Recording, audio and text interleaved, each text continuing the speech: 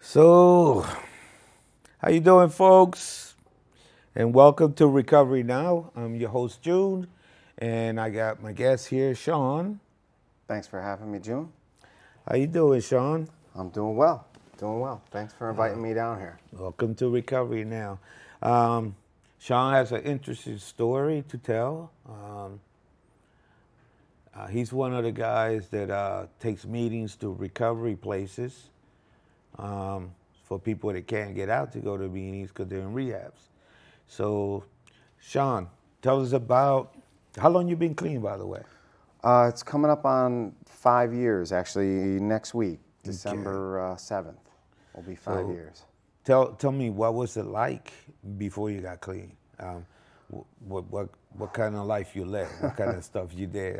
See that laugh? Yeah, I mean, it's a heck of a story. You know, so I'm 39 now, Okay. and Happy birthday! Thank you, thank you. It's actually coming up in a little bit, but I started in recovery pretty young. Right. I come from a family with addiction and also some recovery. Right. So my parents at a very early age, they spotted some signs in me at about 17, 18 years old, and I was asked, to join, one of my family members at a meeting, Right. and I did that. And so I've been around recovery for a long time, but I've, I at a very young age, I felt comfortable going to meetings and stuff like that. But I didn't really start trying to turn my life around for real until 2011 when my son was born. Okay. And so I was in 2011. I got clean and had a good stretch of about 4 years or so, and then I relapsed and got sober again in 2017. Okay, that's interesting that you say that, and I'm going to ask you a question here, because a lot of people relapse. Explain what a relapse really is in your own words, Okay. what it means to you, and what led you to relapse. So that people that are watching know that this is possible. Even if this could happen to you. It doesn't matter how long you've been clean. You could be clean 20, 30 years, and if you don't watch yourself, this could happen to you. Yeah, no, I think that's probably the best question to ask. It's certainly the question I needed to ask myself. Trying to clean myself up again and get back into recovery is, where did things get off track? Right. I mean, I don't think there's any way to get better unless you take a look at what went wrong. So, I mean, for me personally, I think that my relapses always started in thinking and behaviors. Right. I don't think I just decided after a good chunk of time living a better life to just throw it away just for fun. I don't think I made a decision. I think it was like other things in my life became more important than taking care of my self-care. Right. That regimen that works for me, or that was working for me, and slowly but surely, I went back to school. I was doing good things in my life, but those things all started to kind of take over, and I really lost sight of the, what it takes to do self-care. Yeah, in general. And to me, it's mental health and substance use, they're hand in hand. Yep. And for me, it was my mental health that, I look back on it, and my mental health started to struggle first. I've always struggled with anxiety, and that came back first. And I was really struggling with feeling like I fit in at places. I was going to I was in my master's program at school, and I felt like because I was one of the older students, I feel awkward, and that stuff started to build. You know what? No, that's a good thing you say that, because when I was getting high, mostly I started just like what do you call it, I get this thing that where I want to be alone all the time. I don't want to be around people. I felt weird when my high was going down, and you know, and I always felt like I didn't belong. Everything that you said, you know, and I think that is one of the things that happens to people before they relapse, when they start feeling this feeling. I never relapsed, so I'm not. But I hear people talk, and it starts with this right here. Yeah, 100%. You know, you feel strange around people. You feel like you know, like everybody's watching you. Yeah. You know, and when your high starts to go down, you don't even feel like yourself. You know, I mean, that's how I felt all the time. Yeah. And so when I was high, I felt like, yeah, I belong. You know, I didn't care what anybody, you know. Yeah. So go ahead. I think you're. I mean, there's two words that are similar that I relate together when I think about addiction and relapse and all that kind of stuff. I think about disconnection, and I think about isolation. Yeah, and they're the same thing. And when that's, I think, what starts to happen is I start to live life back in my own head again. You know, in that probably year leading up to, you know, my when I actually started abusing substances again. I started to live life all up here. Well, in other words, you relapse up here before you relapse physically. Absolutely, and I mean, I don't ever want to speak for anybody else, but I've been around recovery now, and I've been around the profession of helping people for a long time, and I have never heard anybody say otherwise. Like I've talked to enough people that almost everyone I've ever spoken to says, you know, my mindset changed first. Yeah. I realized, you know, and you don't realize it when it's happening, which is, I think, what makes it so. I didn't. Yeah. Again, I don't want to speak for anybody else, but I think, you know, I look back on it and I try to say, like, what could I have done different? And it was so insidious. It was so under the surface. Right. And then the next thing you know, boom, I'm convincing a doctor I need to be on pills that I know are probably dangerous for me. But, you know, I'm so anxious and I'm so this and I'm so that. And that's kind of how it all took off. It was, and it led to, you know, a 2-year stretch that was really, really rough for me. Yeah. You know, without a doubt. So, you know, I've been told a lot, you know, like in everything, it's like what you just said, you know, about the relapse. And one of the things that I notice about people that relapse is they get comfortable. As the longer they clean, they get comfortable, and the first thing they say, I got this, I'm okay. And what they don't realize is that if you're an alcoholic or alcoholic addict like me, that's for life. Cure doesn't come in a bottle. There's no pills to take, you know? Yeah. These places, the rehabs is your medicine. The book of recovery is your pills. You know, those are your tools to stay clean and sober. And to stay clean and sober is up to you. You know. Yeah. Doesn't matter what you're taught, what they teach you. It's up to you. But when you get there's a word that they use for that. When you get relaxed because you've been clean for a while, and then you take your mind off your recovery, and some people even say, oh, I could have a beer, or I could have one shot. It's not going to hurt. I've been clean this long. You know, some people even go that way. And from what I understand and from what I see, boom, there you go. You relapse. Yeah. Yeah, I agree with you 100%, and I think the word that you're looking for is complacent. Yeah, complacent. And to me, that's the word. Excuse me. And to me, you know, those words I think we use interchangeably a lot. You know, I got comfortable in my recovery. I got complacent in my recovery. And to me, I prefer the word complacent because when I think about the lead up to the relapse, I was anything but comfortable. I was uncomfortable. Yeah. And to me, there's a person that I really like. He's a researcher, and he's written some books on addiction. And I'm not going to try to exactly quote how he defines addiction, but he says it's chronic emotional discomfort, you know, in which we seek a means to soothe, but whatever means we find to soothe also continues to create consequences in our life. And so to me, I think of like, if I'm at a place where I'm really uncomfortable in my own skin all the time, I'm probably headed for a bad spot. Like, I mean, life is uncomfortable. You know, we all have our moments, but if I'm uncomfortable all the time, I have to start paying attention to what's going on. I'm afraid of relapse.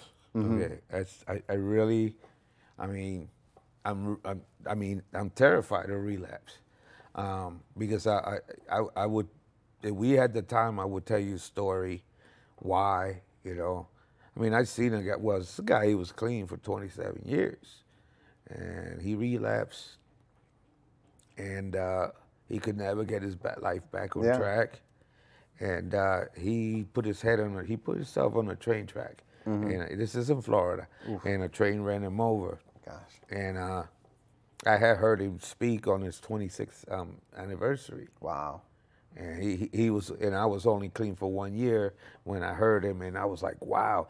And then when I was on my 6th year, I spoke, and he came in, and he's been clean for 7 days. And he told the story how it happened, and anyway, but the ending was that he couldn't get his life back. He lost everything, his business, his wife, everything, and he could not get back in that train. So he laid on a train track, and I'm afraid of relapse. I'm clean. I've been clean 11 years. August 29th is my clean day, and I look forward. I would like to, when I die, to die clean and sober. I'm afraid of relapse because I'm afraid that if I go back out there, I'm not going to survive. I'm not going to survive, and I love the way my life has gotten over the years, and every year it gets better and better and better. And I like doing this, what we're doing right now. Yeah. If I was using, I could not help other people out. I could not send a message. God and the program of recovery are my tools to staying clean and sober. And this is why this show is here. Yeah. For people to see what it is to be clean, and that it is possible, and that it's possible to have a beautiful life, the life that you want, if you stay clean and sober. So in saying that, I want to ask you, what made you get clean to begin with? It was having a child. It was my son, without a doubt. I would like to say that I did it all for myself, but I think it was having a child, and then even after I relapsed when he was about, I was clean for the beginning of his life, the first 5 years or so, and then I had about almost a 2-year relapse, and I would say he was also a huge reason why I continued to try. Even in those 2 years I was out, I mean, I went to treatment a couple of times. It wasn't like I just went out and said, I'm never going to do this again. So you were clean for 5 years? Yeah, just about. And then when you relapsed, you were out for 2? Yeah. How long you been clean now? 5 years. So, wow, you could have had 10 years on you, 10, 12. Yeah. Although, Nice. it's. But. Yeah, go ahead. I'm glad that you're here. And what I want you to tell the clients is, what's your life like now, since you've been clean, It's incredible. You said 2 things that stuck with me when you were sharing, and it reminds me about like what it really takes to continue to stay clean. In my view, it takes 2 things more than anything else. It takes gratitude, and it takes service. Yeah. It takes, in service. I work in the industry now. Like I almost feel weird calling it an industry, but I'm a therapist, and so I work with people. But I think it's about doing that service that is altruistic, that they talk about in recovery programs. That there's no pay, there's no. I think service, and then also kind of keeping that attitude, like you said. I'm grateful to be here. I know that what my life could look like if I wasn't here. I know what my life could look like. And that guy you were talking about who put his body on the line and made that ultimate sacrifice, I can relate to that. Everything that I built, everything that was given to me, everything that I was came into my life in those 4.5 first years I was in recovery. was slowly picked away from my life, like picking away pieces from the Thanksgiving turkey until there was nothing left. Yeah. Nothing left. And when I went to treatment in 2017, that's a good way to. I was homeless, jobless, you name it. I like the way you describe that, the turkey thing. Yeah. That's a good way to describe relapse. You know, you gave everything that you gain when you relapse goes away slowly. Just like you just, that is good. That is good. I gotta remember that. I gotta remember it. I might use it again sometime. I never thought of it. Since you use turkey, what we gotta remember also is, and you already said it, we're very grateful to be clean and sober. To be clean and sober is a beautiful thing. And unless you experience it, you won't know.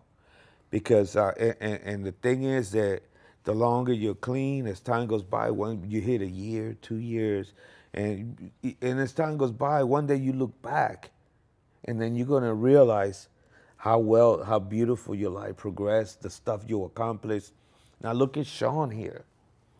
Sean, before you first got clean, how long were you out there? How many years? Oh God, I mean, I probably had a little bit of time where I was clean in my teens when I first went, but then probably from 21 until 28, I was, you know, from the time I first started using until I was 28, I didn't have any real recovery time. So you used maybe, 8, 9, 10 years? Yeah, and then you got clean for 5 years, then you relapsed for 2, and now you've been clean 5 years. Now look at that road.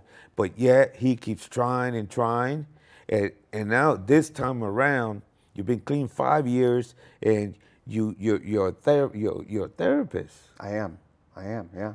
He works for recovery. He's giving it back big time, you know.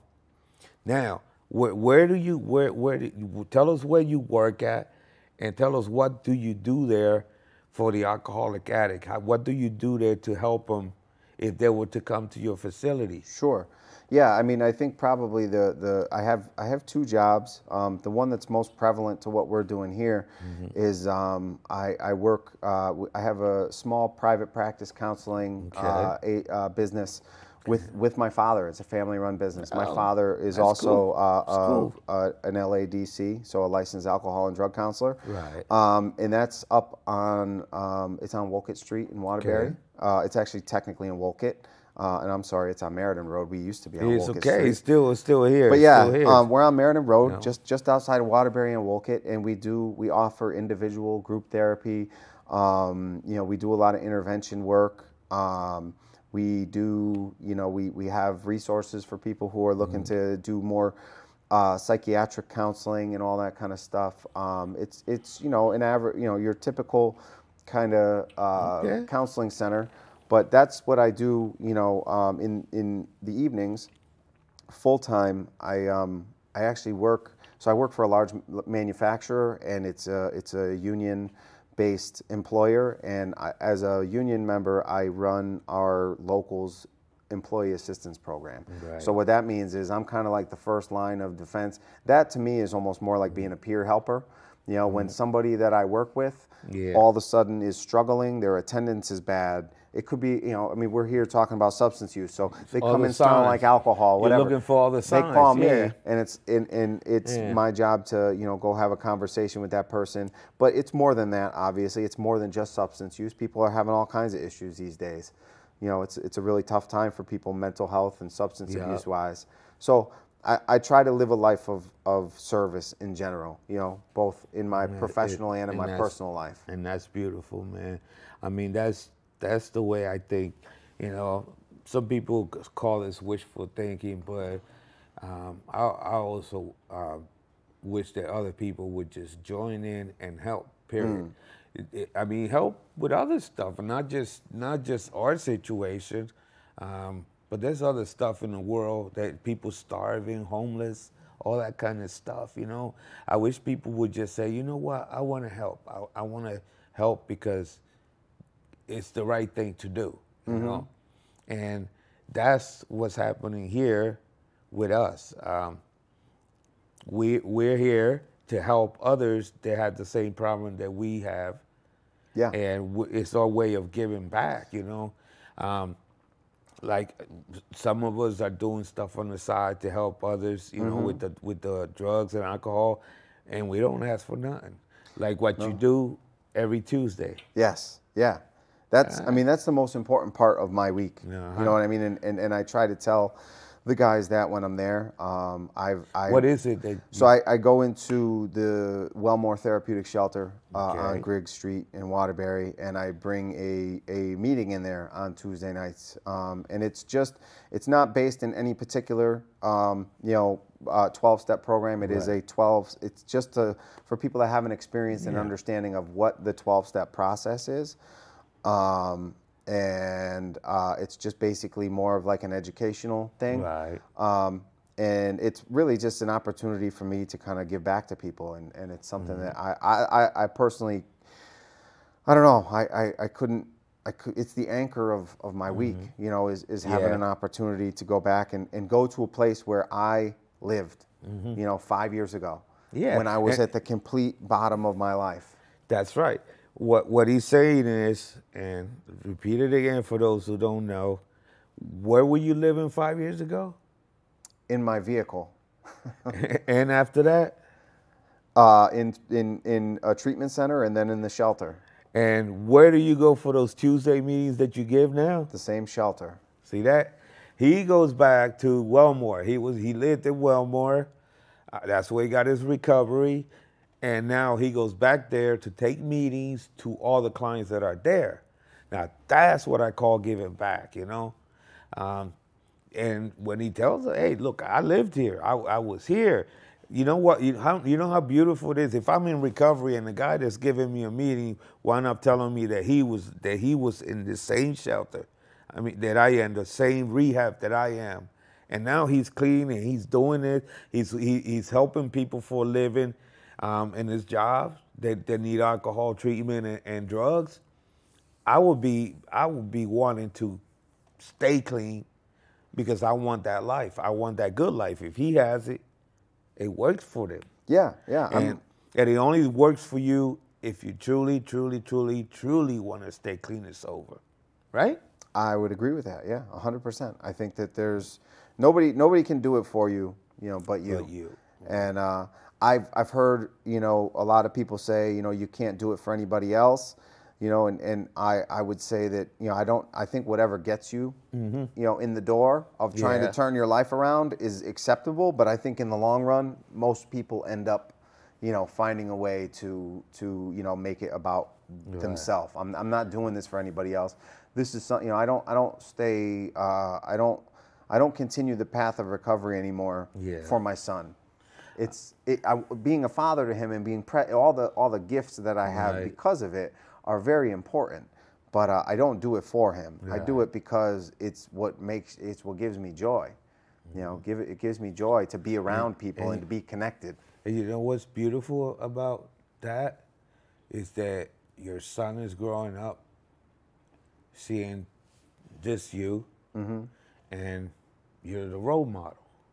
You're setting a good sample for him. He's not seeing you out there getting drunk and doing that, because that's what he'll learn. Yeah. If daddy does if it, he why saw can't me at all. Yeah. If daddy does it, why can't I? Yeah. But this is what I also tell the guys that have kids at the place, man. You know, you don't want your kid to grow up doing. Yeah. And oh no. So why are you doing it? Don't you think they're gonna notice? Yeah. You know.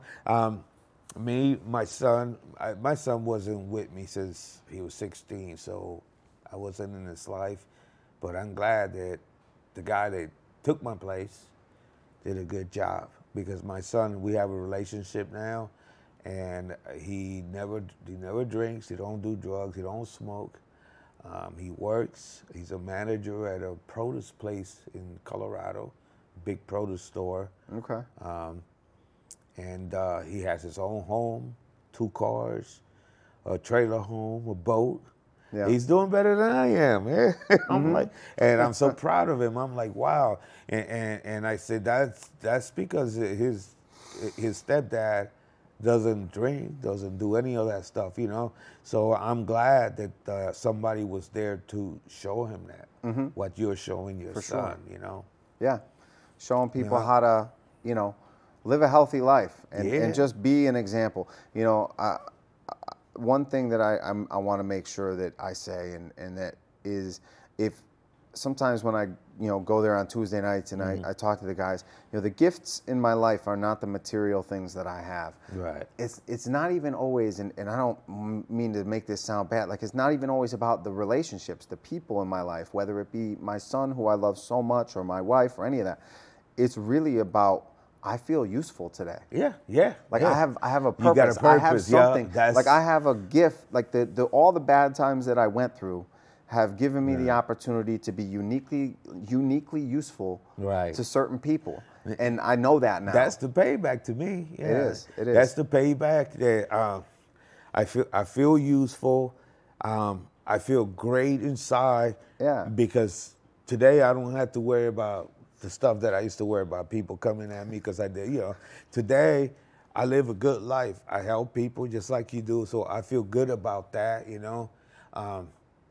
When I see somebody smile because I did something nice for them, you know, as far as the place where you go. Yeah. You know, when I cook for them, you know, and stuff like that, and when I put up the trees for them, the Christmas tree, that kind of stuff, because they're stuck in there, you know, and they don't have their families and them.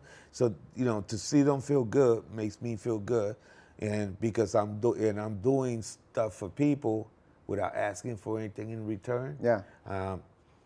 So, you know, it's like Jesus. Jesus did all that. He healed people, never charged. He fed people, never asked for anything, you know? Yeah. And so that's what we got to do for one another. So staying clean and sober, it's